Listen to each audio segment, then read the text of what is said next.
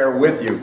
My interest in this started when I was 12 years old, and I was working on a merit badge called Citizenship in the Community. So I go to the Roselle Public Library and I pull out a book called War Activities of the Borough of Roselle, 1915-1919. And that's how I found out that a lot of streets in town were named after guys who died in the First World War.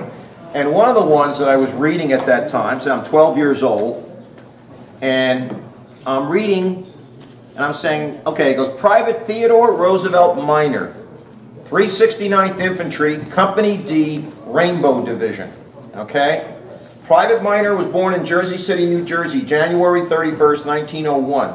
Attended the public school in the city and also in Brooklyn, New York. While living in Brooklyn, he became a member of the Boys Brigade, thus showing his early patriotism. The Boys Brigade was a fundamentalist Protestant version of the Boy Scouts. It sort of lost its membership because the Boy Scouts were interdenominational. They took Jewish, Mormon, Catholics, Protestants, Buddhists, Hindus, whatever, while the Boys Brigade basically was more of a religious-based scouting organization. And thus showing his early patriotism. In 1916, he came to Roselle and was employed at the Van Court Inn. Minor had the honor of being the first colored man to enlist from the borough. He volunteered from New York and was sent to Camp Whitman, New York.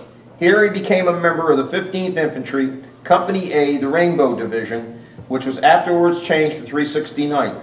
This regiment was under the command of Colonel Haywood.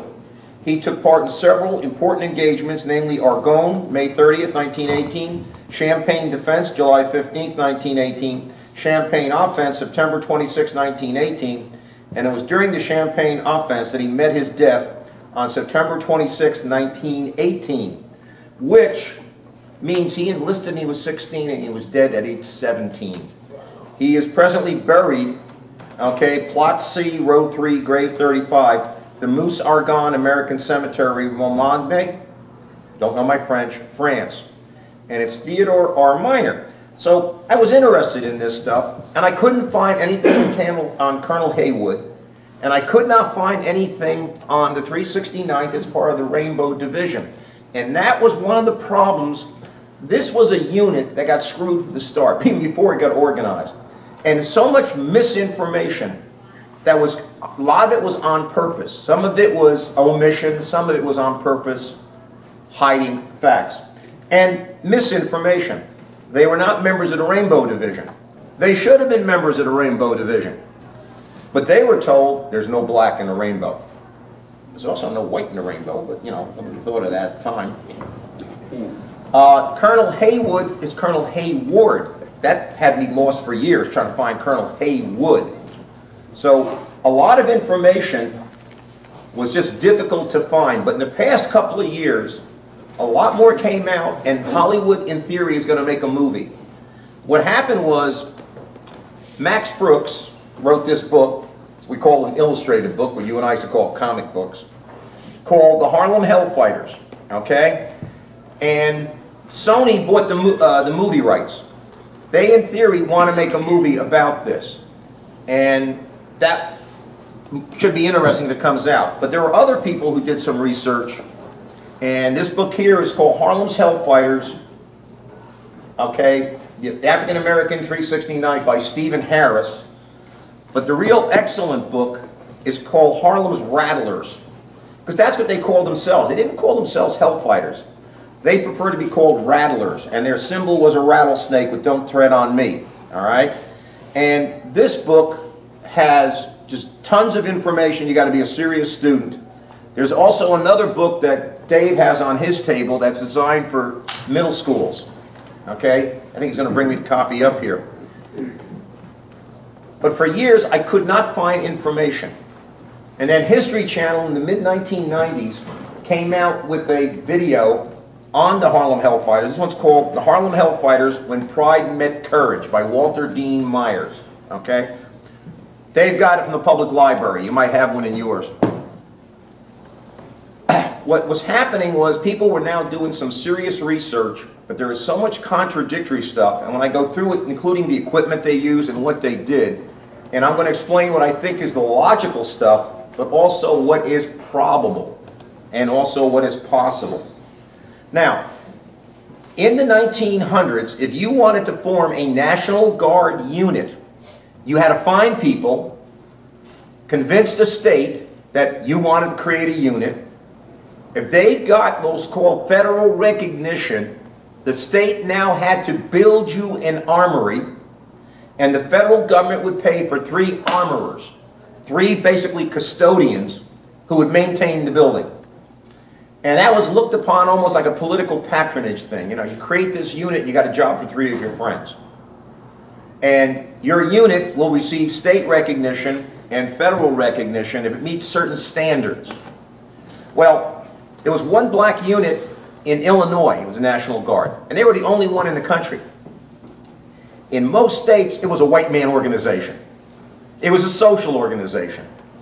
Okay, you joined the Guard so you and your buddies could sit in the armory, which always had a bar, and, you know, hold meetings and drill and have a good time, and maybe the government might need you someday. All right? Well, in Harlem, there was a black middle class that was saying, we want our own unit. We want our own armory, right, in Harlem, where we can hold dances, where we can have meetings, and to show that we're part of this country. So they start applying for it, only to run into the politics of New York. The Republicans were the party that was representing the interests of black people. The Democrats weren't. But the Democrats wanted to get the black vote. So there was this back and forth. Yeah, you can create a unit, but maybe not. And they're playing it back and forth. They're making promises. They tried to tell them, you can have a unit, but it can't be a combat unit. And if you want, we'll even let you have fancy uniforms. They're trying to buy them off. You know, you just want to wear fancy clothes, blues and stuff. Maybe you can become an immune unit. Now, immune units come back from the Spanish-American War. The theory was that black people, being ancestors from Africa, were immune to yellow fever, malaria, and I forget what else. Dengue fever. Probably dengue fever, okay? So what they would do is they would assign them to work in the hospitals in Cuba and the Philippines. Here, treat the white soldiers who got sick, because you can't get sick. You're an immune. Wrong answer. Okay? They got sick like anybody else, so that wasn't going to fly. So no, they don't want to be a hospital unit. They want to be a combat military unit. And that's sort of scary to John O'Ryan, who I'm going to get to later on, O'Ryan's Roughnecks. He's the commander of the National Guard. He had made a big impression on Leonard Wood and Teddy Roosevelt, and he jumped from like captain to major to lieutenant general real fast. He's in charge. And he's not looking forward to having any non-white units in New York, okay? And in the wheeling and dealing between the Democrats and the Republicans, they sort of say, well, you can have a unit, but it's got to have all white officers. And at the same time, they're telling people, no, there's an opportunity for black men to become officers too. And it's this confusion that could go back and forth that's going to be one of the problems. They find a man named Colonel Hayward. Now, he is head of the Public Service Commission. And they basically say, if you're going to have a unit, that white guy's got to be in charge. He's going to have to be the commander. And we can't have a position where there's black officers giving orders to white officers. That's not allowed. You got to find a way around it in some way, maybe, but you really shouldn't be doing it. And you got to enlist enough people, and you got to meet qualifications. Well, one of the qualifications is that you know how to handle firearms. But you can't get firearms until you're a recognized unit. Okay? Catch-22. Hayward finds a nice loophole thanks to America's oldest civil rights organization, the National Rifle Association. Very good. Colonel Hayward joins the NRA and creates rifle clubs. Because under the Directorate of Civilian Marksmanship, the DCM, right, under the Board for the Promotion of Rifle Practice, he can get .03 Springfields and ammunition for his civilians. Can't get them for the unit because you're not a recognized unit. You're not a recognized unit unless you can show you can use guns. All right. Now, what they did was under Leonard Wood and Theodore Roosevelt, they were the ones that pushed the Promotion of Rifle Practice, 1903. They wanted Americans trained in the use of the service rifle. And here was the problem.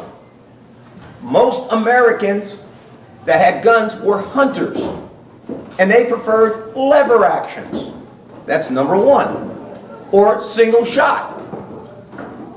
But most of all, they were slow firers.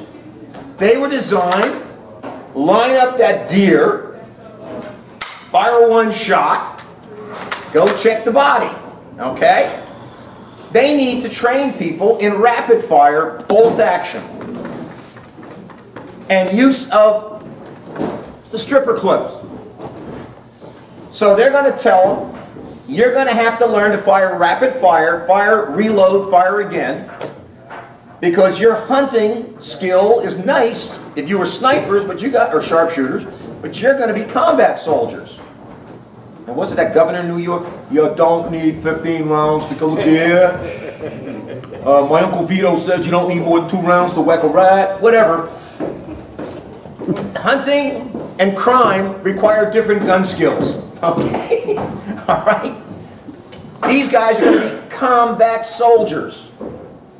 All right? And that's going to be the cause of their troubles with the system. They don't want black soldiers.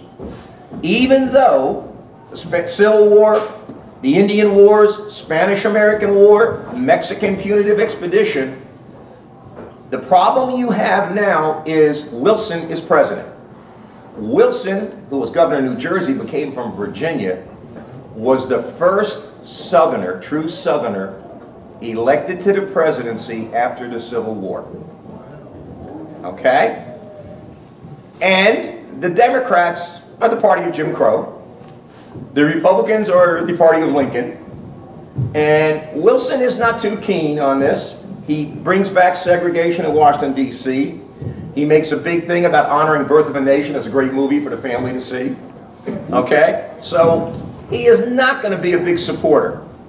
But in New York, there's the other problem. They don't want a black combat unit. Okay? But it's recruiting, it's getting officers, it's getting training thanks to the NRA, and it's meeting standards. All right? All right, the war comes along. Now you got another problem. The United States, when we enter the war, the Allies are saying, good, we need 1 million of your soldiers here by Christmas. We just declared war in April. We want 1 million. U.S. Army, Marine Corps, National Guard. Yeah, we got a problem here. We don't have the guns, we don't have the people. All right? So what they're going to do is send over 200,000 by Christmas, not 1 million. They're going to send over what's called the 1st Army Division. They take all the regular Army troops, create a division, because units weren't organized that way. That's the 1st Division. 2nd Division, grab all the leftover Army guys, we don't have enough, 2 brigades of Marines. Boom. That's Division number 2. Up north, the Yankee Division. All you New England states, give us some bodies. Boom, there's the Yankee Division. We're now going to create the 42nd Rainbow. And everybody wants a piece of the action. So the Rainbow is going to have all the other states. It's going to have the blue and the gray. To join the Rainbow Division, a state has to show it's got regiments that are up to full strength, full training. The only full strength, fully trained unit is the 369th. At that time called the 15th New York. Okay? There's no black in a rainbow. Okay. So now you got a problem. The unit Orion wants to send is the Fighting 69th. From the famous movie with James Cagney. Nobody made the Fighting 369th. Maybe that'll come out next year after Hellfighters. Okay. Now, Orion goes around and says, I can get 3,000 Irish recruits in no time at all. And we'll fill that unit up. It ain't happening. This is 1917. This is a year after the Easter Rising. Not that many Irish are content to join an army and be allies with the British. So he's got a problem. So what does he do? He scrounges the Irish from all the other units, builds up the 69th, which then becomes the 165th Infantry, and sends them over to the Rainbow Division. That's going to be New York's contribution. All right? Now comes the next problem. He's going to create the 27th New York Division. 369th, full strength, ready to go. Maybe we can be part of the 27th New York Division if we can't be part of the Rainbow Division. All right? They make an arrangement to send them to Spartanburg, South Carolina for training. The mayor of Spartanburg is like, you bringing them uppity from north? We got a problem here. And they're going, well, if you got a problem with New York people, we won't come. Oh no, we like Yankee dollars. We have restaurants, we have hotels, we have forces of amusement. Tell our people to chill. But can you send us Southern blacks? They know how we operate here. These Northern ones are going to cause us trouble. All right? 360, the 15th New York, they come down and they're told, be careful. If somebody abuses you, learn to ignore it. Step aside, show discipline. They want to set you up, because already in another part of the country, in Texas, there was a black unit. They got in trouble with the local civilians. Next thing you know, they're being court-martialed, executed, everything else. Saying, no, don't take the heat. They go down there, they're going to be abused. They don't do anything to counter it. But Hayward is going, my men are warriors. They need to, we need them. We want to get overseas. Somebody goes, wait a minute, send them back north so they get brought back to New York. We can use you guys to guard things. Because you see, no German spy is going to pass for a black man in America. We're afraid of our own immigrants. Because some of them, we're not sure where their loyalties lie. And the argument is, they know only one flag and only one country. They're not hyphenated. So we can trust them to guard the docks, the trains, the bridges. But if anybody's ever had guard duty, it's a dull job. All right? So Hayward is still going, no, my troops need to go to combat. We need to get overseas. We're trained, we're ready. And in the meantime, in France, the French are going, we want more bodies. Sorry, we need more soldiers. Okay? So they finally decide to send them. They put them aboard the Pocahontas. The Pocahontas was a German ship that was interned in 1914. They load them up. The Pocahontas sails out of Hoboken, barely gets past Sandy Hook when one of its engines fails. Tow them back. Stay on the ship. Now get off the ship. Get back on the ship. Stay on the ship. Okay, it's fixed. The Pocahontas goes off and hits a British oil tanker. All right? Now you got a new problem. What are we going to do there? They go, we're not turning back. We'll fix it. It's above the waterline. And they go, okay, you can go. Oh, by the way, there's no convoy, there's no escort vessels for your convoy. So, see you across the Atlantic if the U-boats don't get you first. Okay? So off they sail, and they get near France, and they're like 3 miles away from France before an escort vessel shows up. Okay? They land at St. Nazaire. Now, St. Nazaire, which I want to really get into in part 2, was the port of embarkation. Okay? They land there, and that's when we start running into other difficulties. The French are like, welcome American soldiers. Have you met our whores yet? All right, now, they're going, we'll do for you what we've done for the British and all our allies. Red light means enlisted, blue light means officer. They're inspected by our doctors. Welcome to our country. Our customs may be different from yours. Okay? Well, if you were an American soldier there, if you went into town and you engaged in relations, you had up to 3 days to report to the medics and tell them, I think I did it. At that point, they gave you mercury, which they thought cured syphilis or gonorrhea. It doesn't. And 2, they would irrigate your private part, which was a very painful process with a long needle. So, you first had to tell them, did the dirty, now treat me. If you didn't tell them a thing, and if you came down with something, you'd be court-martialed and lose a half month's pay. If you were a black soldier, they assumed you did something and you got irrigated and mercurized. No choice, no volunteer, sorry, we're just going to assume. And they're put on labor details, loading and unloading ships, building roads, fixing railroads. And Hayward is, of course, very upset. You know, that plan is to use black soldiers as laborers, basically slaves in uniform. Okay? So Colonel Hayward keeps going up to Pershing and saying, my men want to fight. That's when he finds out his unit has been redesignated from the 15th New York to the 369th. Now, the important thing is, if you had 3 in front of your number, it meant you were a draftee unit. He's going, we're not draftees, these are volunteers from New York. Well, you're the 369th now. We want to be in combat. We want to show you that we're good as anybody else. So Pershing is under a lot of pressure from the French. We want bodies, we want bodies. So he finally decides, I'll send them to 369th. All right, I'm going to get into the gear they get. But I'm taking away their Springfields. We're taking away their field gear. Let the French supply them. Okay? So Haywood shows up at the French headquarters and he says, you know, I'm here. I feel like a baby abandoned on the steps. And the French general goes, welcome black babies. No problem. Okay? They already have black soldiers from Senegal, from other parts of Africa. They see no problem with it at all.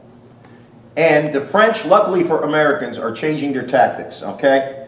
What was happening in France was the early part of the war, General Joffre was in command, J-O-F-F-E, I'm probably mispronouncing his French name.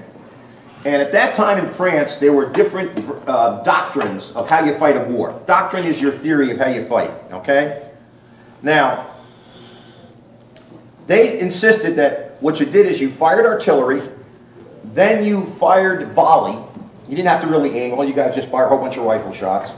And then when you got within, they say, 600 yards of the enemy, you fixed bayonets, you got all psyched up, you had elan, spirit, and then you charged over 600 yards of terrain. And then after you captured the first trench line, you got out of it, you captured the second trench line, you get out of it, you get to the third, and when you run out of steam, you stop. Consequently, the Germans learned when they stop means they're out of energy. Now you counterattack, take back the fourth trench line, the third trench line, the second trench line, the first trench line, and you're back where you started, and the field's full of bodies. By 1917, Pétain, we don't need to get into what happens to him in World War II, he takes over and he ignores Joffre's doctrine. Okay? Pétain developed a combination of tactics and equipment and employed them in spite of the contravention of the doctrine set out by the French military hierarchy. And the tactics were successful enough that it caused the French army to change its entire equipment procurement by war's end. The system Pétain developed started with short, concentrated artillery barrage, often fired without registration, followed by a tactical advance featuring small units, the rifle section, armed with carbines. Marksmen carried rifles. One of those marksmen carried rifles is here. Okay? It is a label with a scope. Okay? And their job is to neutralize machine guns, any kind of high-value targets. All right? So they're using these, and then he also tried to get a light automatic rifle, which we now call the Show, that could advance with the troops, and rifle grenades. When they got closer, they wouldn't charge those 600 yards. They would try to get within 200 yards, and then using fire and maneuver, they would advance, okay? Unlike the normal French and British system of the time, Pétain's system required the gains be consolidated as soon as they were made. Normal French and British standards had successful attacks followed by further attacks until all attacker strength was wasted and gains could not be kept. The Pétain system, soldiers who gained the trench dug in and prepared for defense and reinforcement, only taking on a new attack when the older one was protected. Now, when the Germans came into France, they realized they were going to be static. Their military engineers said, pull back, take the high ground, give up the land. The French attitude was, every inch that the Germans occupy is bad. Wherever they are, we're going to hug them. So, if they're here, we want to be here. If they're there, we want to be there. So what happened was, the Germans took the best terrain, and the French were hugging it. Except the Germans took the high ground, so when it rained, the basic law of gravity, water flows downhill, they were on the dry upper land, and the French and the British were in the mud. And the French had fields of observation. They could see sometimes into the British trenches. It was that bad. All right? Not a smart move. All right, so in come the Americans. And they're going to be trained. Now, they were trained on the 03 Springfield, one of the finest target rifle, battle rifles of the world. They're going to be at first given Remington rolling blocks. Okay? And we're very fortunate that Mark, one of our members, has a Remington rolling block and 8mm LaBelle. And that's where the story got started, that American soldiers were equipped with American rifles. Only in early training. Now, dummy round 30-06. It won't go in. It shouldn't go in. That's going to become important later on when talking about Johnson, okay? So they get Remingtons, made in Ilion, New York. They're from New York. That's nice. That's not going to be their combat rifle, though. The French are going to equip them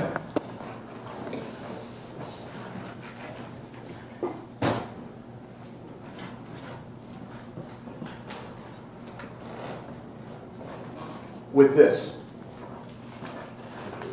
They're going to go from one of the finest target rifle, combat rifles, to probably one of the worst battle rifles ever created. And that's the Berthier, commonly called the LaBelle. It's not. The LaBelle is the other one with the, right there with the tube.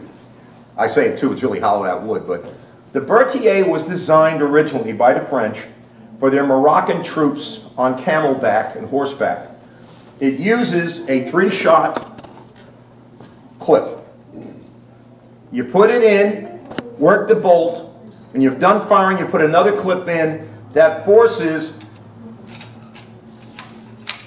the empty clip out of the bottom. Okay? Now, that was fine when you were on horseback. But if you're lying in the mud, all you're doing is letting mud and dirt get into your mechanism. And you have a 3-shot rifle. That's all you have. You have a 3-shot rifle. The French were in the process of converting to getting a semi-automatic developed, so they sort of stopped production of the, slowed production of the LaBelle, and they were making these really for their colonial troops. Because if your colonial troops got out of hand, you wanted your soldiers to have the 8-shot, which can be a 10-shot LaBelle if you know how to load it properly, versus a 3-shot rifle held by people who maybe want independence, like Algerians, Vietnamese, Senegalese. So they start making this rifle because it's available. And they issue it as a second-line weapon for French troops, but it's a first-line weapon for Algerians, Moroccans, Senegalese, Vietnamese.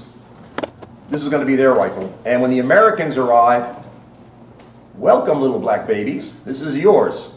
Okay? And they hated it, because after using a Springfield, this is like, what are you doing to me? And what the other thing that really bothered them was the French insisted that your rifle primary function is to be a handle for your bayonet. Okay? And they would train the American troops in fencing, they called it. That was the goal, was use the bayonet. The rifle was, it's a spear that shoots. Okay? So that's going to be a problem. Grenade throwing. The French are going to tell them, we were going to get to grenades here, lob the grenade. The Americans are like, what? They used to whip it out as a baseball. And the French were getting 60 meters on a throw, and the Americans were getting 75. They were like, why would you go like this? Okay? So in the training, they're getting their training, they're getting equipped, which we're going to get into, and they're going to be issued French helmets. All right? All their American gear was supposed to be taken away from them except for their uniforms. And we're going to see probably something else wasn't taken away. And they get to wear French helmets, and they're also told that whenever they go forward to the trench line, they are to wear French uniforms. We don't want the Germans capturing you in an American uniform. We want them to think they've captured or killed a Senegalese. Okay? The French also issue them wine, which the Americans didn't complain about. Okay? They're issued wine. which Art can get into with the gear. The most famous event occurs in May with Henry, either Lincoln Johnson or Henry Johnson. He is from Albany. He was a porter. And him and a guy named Needham Roberts from Trenton, New Jersey, are put on a listening post. For those of you who were never in the military, this observation post is daytime, listening post is nighttime. OP. Yeah, OPLP, okay? So you're out there way in the front as a warning if anybody's coming. So Needham and Johnson are out there. And they start hearing noise. And the French guy tells them, well, you can come back then. No, we were told never to give up an inch of land. We're staying. And they're hearing, there's movement out there. And they're hearing snipping of barbed wire. All right? Now, they do the smart thing, which is they start lobbing grenades. If you're in a listening post at night, you can't see the enemy, he can't see you. If you start firing, your muzzle flash is going to tell him where you are. Grenades are nice. Just throw him out there and boom. If he screams, you know where he is. Okay. Now, next thing you know, the grenades are coming their way too. So there's this back and forth. And a gunfight develops. And a lot of questionable stuff happens there because they didn't do it right the first time. All we know is there's a gunfight.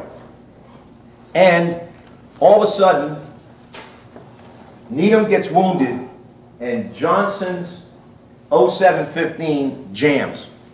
We're going to get into the stories about why it jammed. But it jams.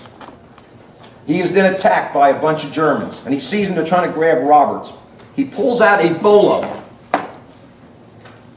starts hacking away left and right, drives them off, grabs Roberts, and starts bringing them back to American lines. Both of them are badly wounded.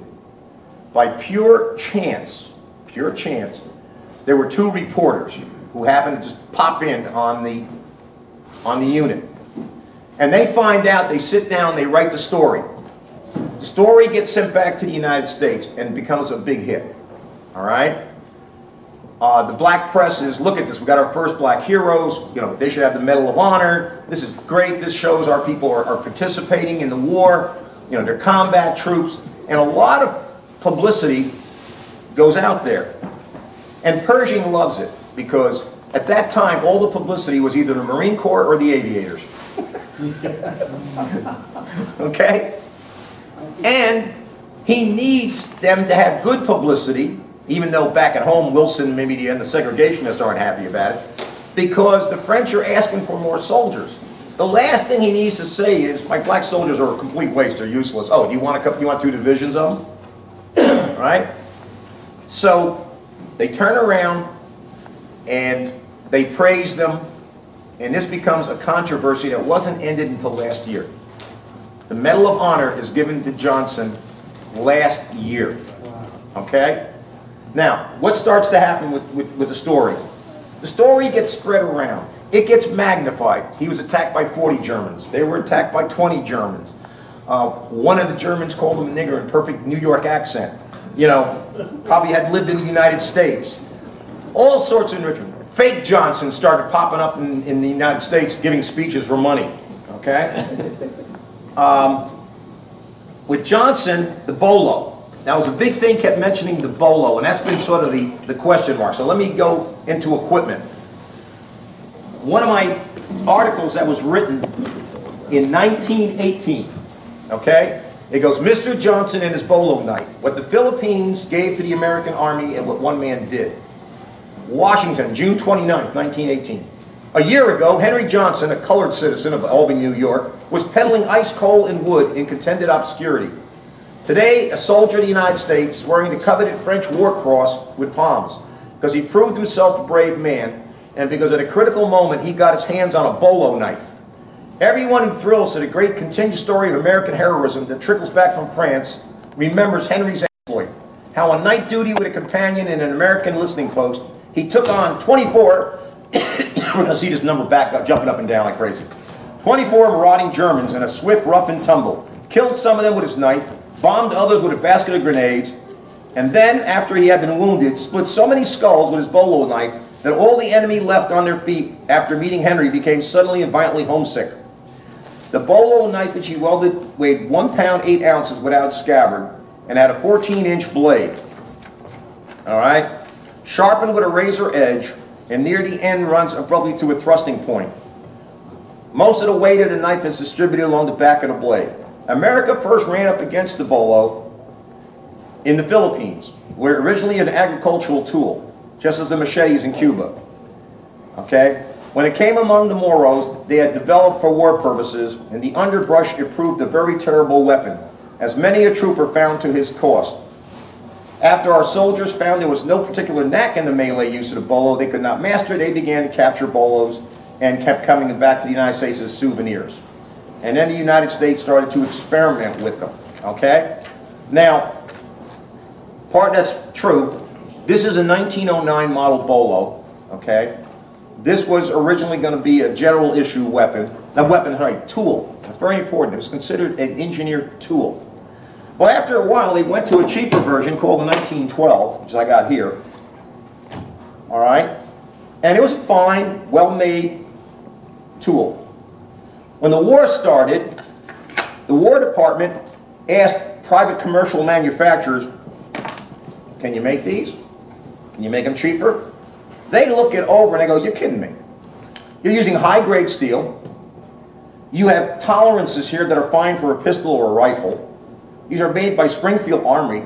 You guys are gun makers making knives. We're knife makers. We can do it at 1/3 the cost. Because you're going crazy.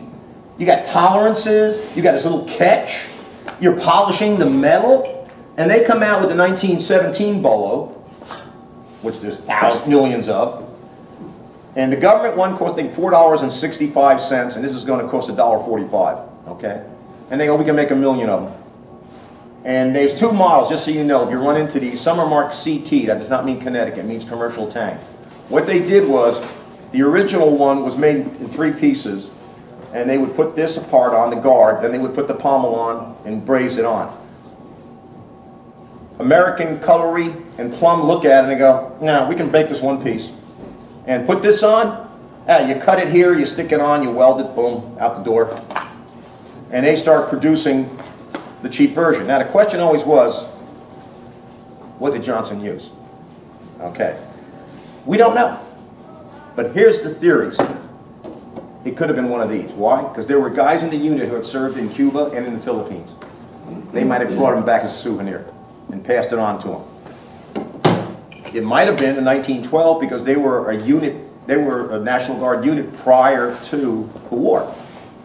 And the way these things were supposed to be issued was, you'll see up here, they were called the engineer tools. They were the shovel, the bolo, the pickmatic, the hand axe, and the wire cutters. And they're supposed to be spread out throughout the platoon. So you would, maybe every 5th guy would have a bolo. All right? So they could have had that. Or they could have had the mass-produced 1917 bolo. Along the way, Johnson mentioned something about, I used a French bolo, and that's what throws everything off. There's no such thing as a French bolo. Okay? And they said, well, they had a machete from the Senegalese. The Senegalese were nowhere near. And there's a statement from Colonel Hayward saying he used, a bolo, which is a short, knife with a heavy blade. So it was one of those 3. Now, based on the racial attitudes of 1918, the article continues, incidentally, it may be noted that our colored troops display a special aptitude and affection for this weapon. The white fighter is inclined to rely upon his automatic pistol in an emergency at close quarters, but the colored man in uniform takes as naturally to the bolo knife as he does well to the name of Mr. Johnson. Okay? As a matter of fact, there even was a song, Can I Take My Razor to This War? And it was sung in a black dialect. There will be no doggone Kaiser if I can take my riser to this war. And the picture was a black guy with straight razor. Okay? So there were these images. Okay? All right. And Johnson, in his attack on all these guys, the day after, a patrol was sent out to try to find stuff. And what they found is one of these German caps. Except it was cleaved over the top and full of blood. They also found a big pile of blood that looked like somebody had gotten a belly wound So when they went through, they sort of figured out that at least four Germans were killed. And of course, they dragged the bodies back. They found 3 Lugers, they found wire cutters, they found a bag of grenades. So there was a fight out there. How many? We won't know. Okay? Now, when it came to giving out awards, they just didn't want to give black men an award. There was an exception, Sergeant Butler. And Sergeant Butler got an award because he was on an listening post with a show light machine gun. And an American patrol went out. And as they were coming back, they were surprised by Germans. And the commander of the patrol was a lieutenant. And he sort of knew where Butler was. So he sort of like headed that way and was saying to him, "Get him, Butler!" And him and the other soldiers dropped. Butler jumped out of his hole with a show, and in true Hollywood style, wiped out the German patrol. White lives matter. The officer was white, did the paperwork. Butler gets a Distinguished Service Cross. Okay, he saved the white officer, saved 3 black guys. Johnson only saved the black guy. No paperwork, nothing. And one officer, white officer, got the Medal of Honor. A guy named Rob, and I think he was the only one from Idaho or something like, or Indiana, and he gets the award. But after that, they just ignored it. All right. Johnson is made a hero back in the United States. Okay, but he's not awarded even a Purple Heart.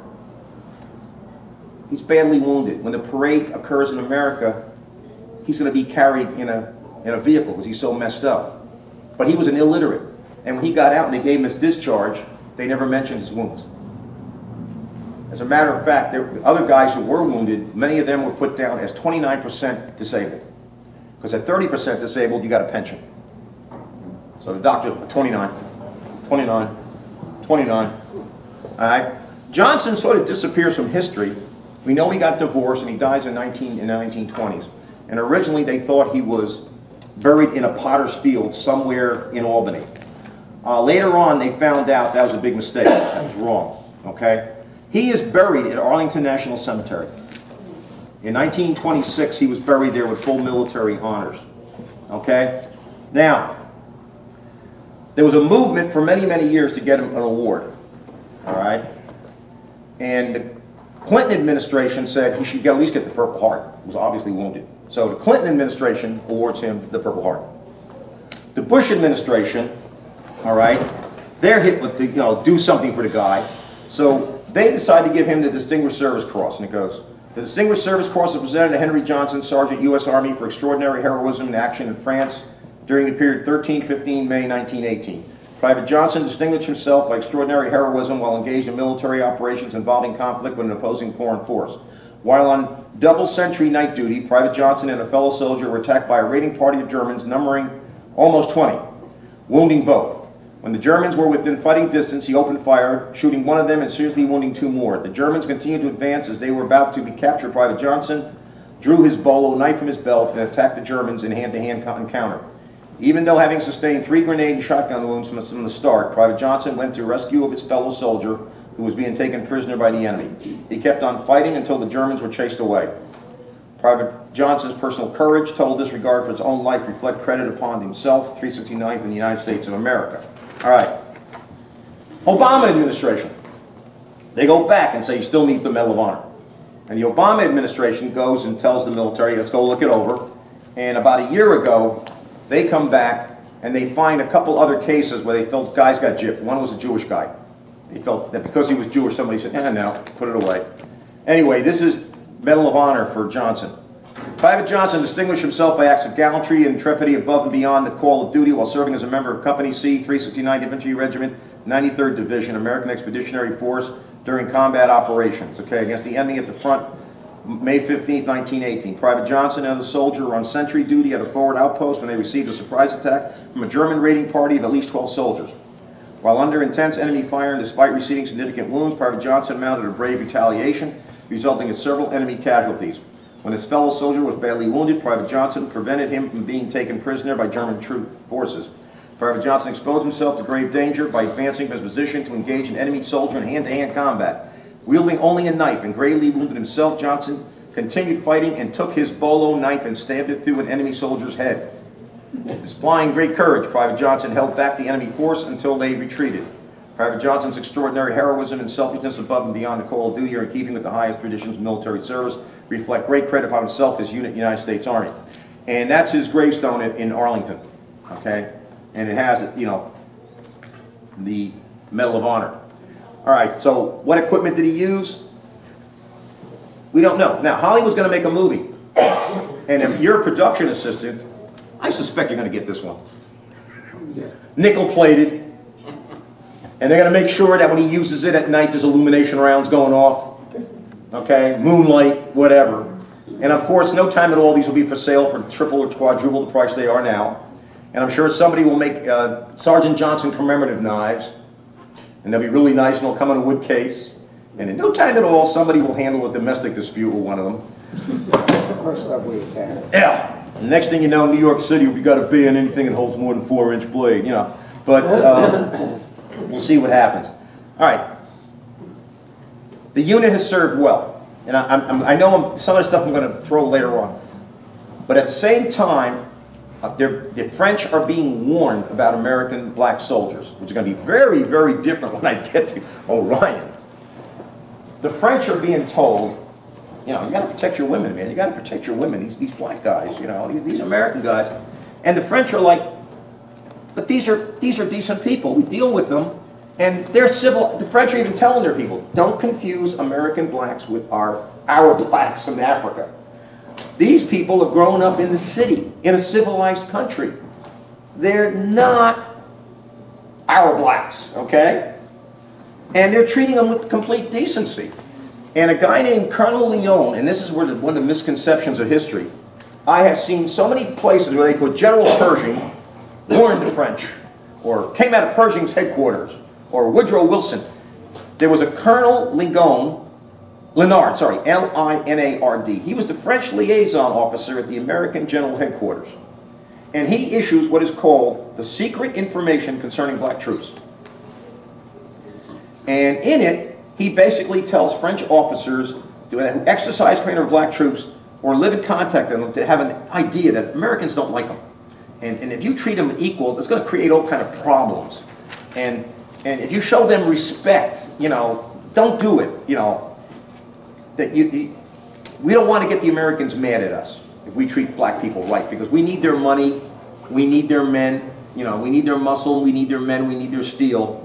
And it goes, the vices of the Negro are a constant menace to the American who has to repress them sternly. For instance, black American troops in France have by themselves given rise to as many complaints of attempted rape as all the rest of the army. And yet the black American soldiers sent us have been the choicest with respect to physique and morals, for the number disqualified at the time of mobilization was enormous. He's saying, you know, they think they're all bad, but the ones we got are pretty good.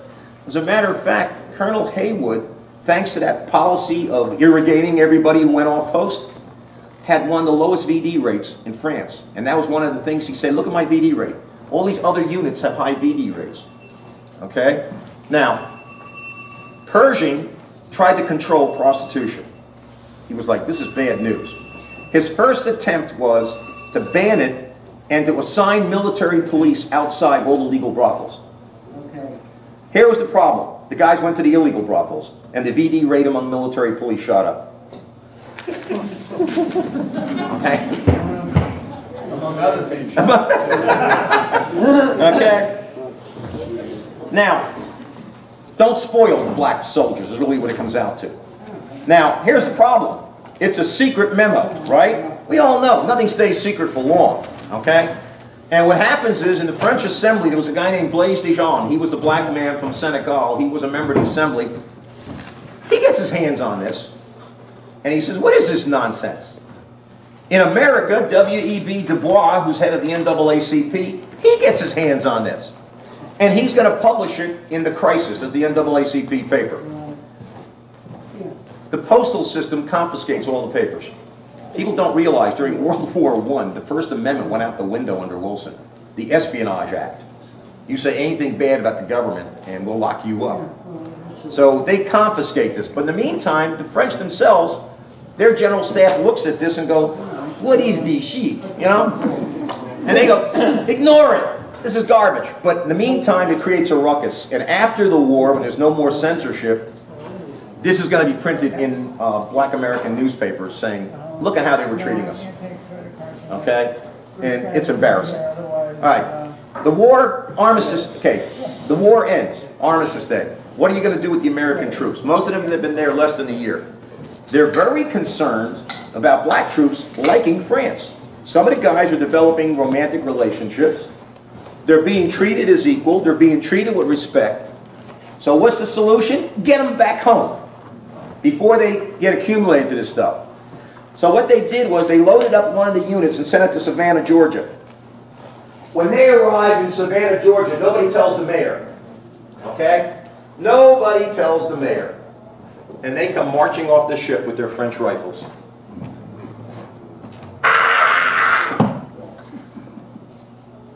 And guess what? They get to keep them. Why? They're not government property. So they go home with them. And for a long time, they said the only black men in the Georgia region that had guns above 22 were veterans who had their French rifles. And who could buy, thanks to Remington, 8mm LaBelle ammo. All right? Now, the police commissioner in New York finds out about this. I got black guys coming back with guns. Okay? So he contacts the army and says, make sure you take their guns away. Frisk them, search them, whatever. They're not coming home with guns, are they? All right? At that point, the 369th is going to be taken out of France. And they turn in their French rifles and their French... Okay, near the end of the war, I forgot to go into this. They're not going to wear these. Hayward's going to say, I want American helmets. My guys are American soldiers. So at the end of the war, they're wearing Brodies, okay?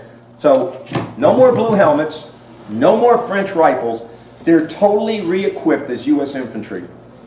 17 Enfields, field gear, all the neat stuff that we have here. And they look sharp. There's actual movies of from the National Archives that have been released in the past couple of years. They're put aboard a ship called the Stockholm.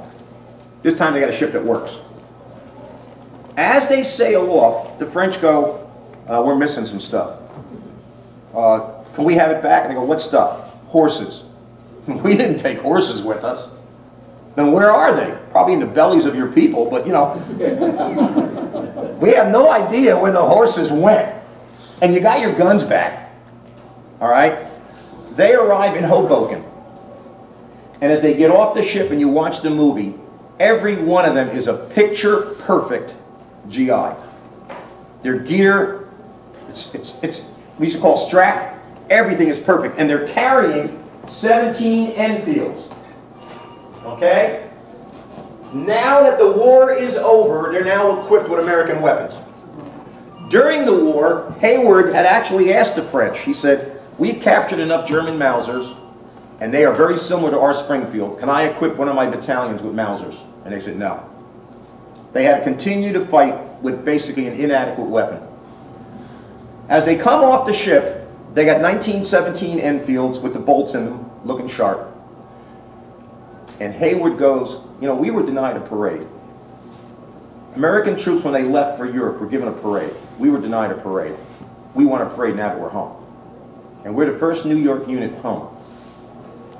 So they arranged to give them a victory parade, which I'm going to get into with Orion's later on. We're going to give them a parade. And if you look at the pictures of the parade, every one of their rifles has a dust cover. My question is there a bolt under that dust cover?